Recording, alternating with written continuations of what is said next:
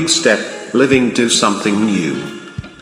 We have always been pleasured at the possibility of a new day, a refreshed try, one more beginning, with perhaps a bit of charm, magic and joy waiting somewhere behind the morning. One of the things that can happen when dealing with a loss is that we also lose our incentives to try new things. It is safer to stay where we are than to remain in our comfort zones. To begin to live fully again, we need to step out of our comfort zones, start small.